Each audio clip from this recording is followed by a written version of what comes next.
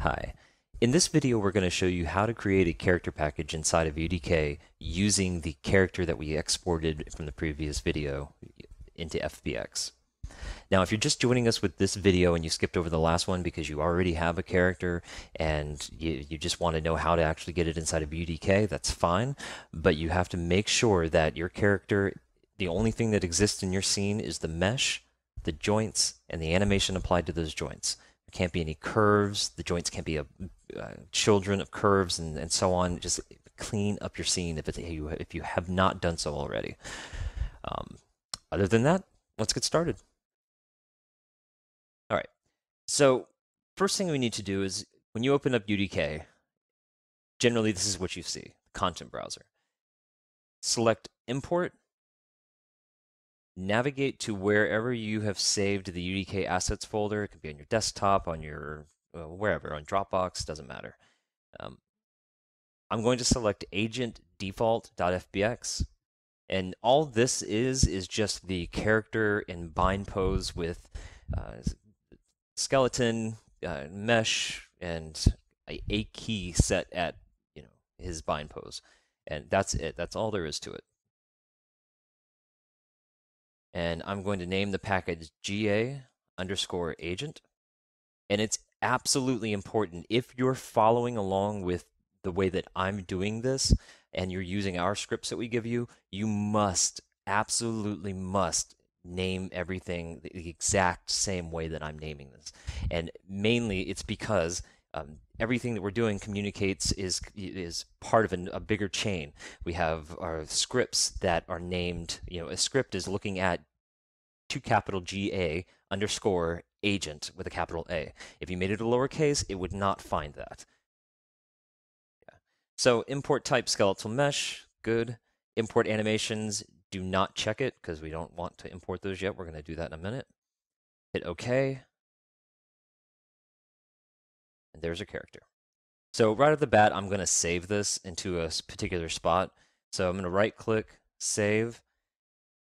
And we're in I'm using the May version of UDK, so it automatically takes us to the content section.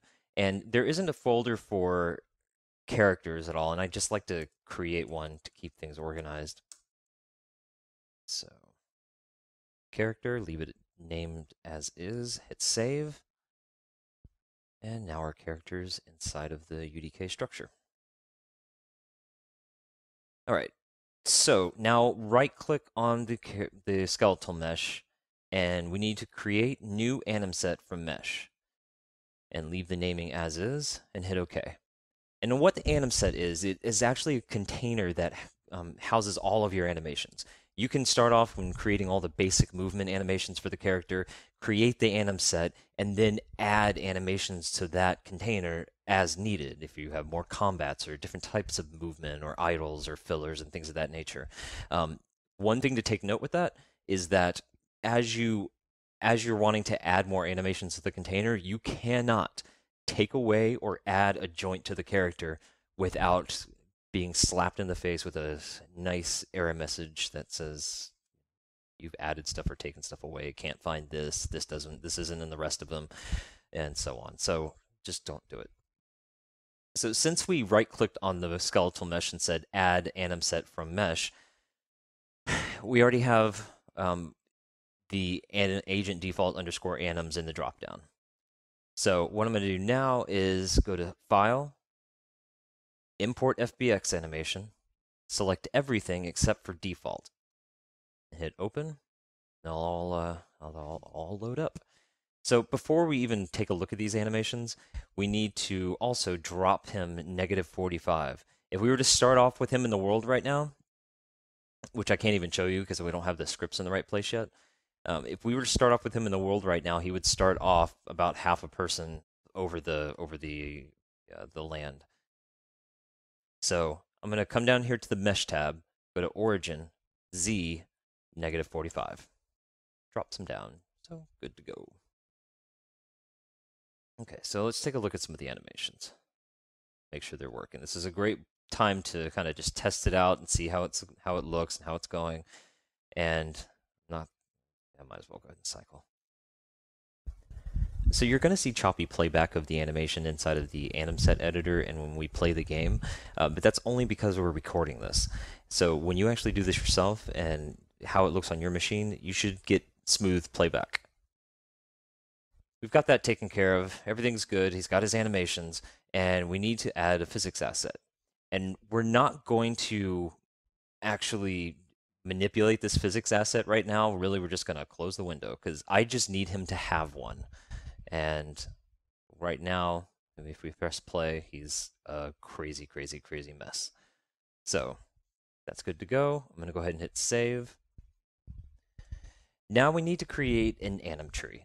And we'll go into actually setting an anim tree up in the next video, but I at least just need to get the node created and have it look at our character. So right-click in the gray area and select New Anim Tree. We're going to name it GA underscore anim tree, paying attention to the capitals. Hit OK, and you'll see this pop up. Now, right now, we just have an anim tree, but it's not looking at our character. So select this node, select the skeletal mesh, go to Preview Mesh List, hit the radio button, drop down, green arrow, and now it's looking at our character. And we still need to make it look at our anim set. So come over to the content browser, select the anim set, come over here to the preview anim set list, hit the radio button, drop down, another radio button, and then the green arrow.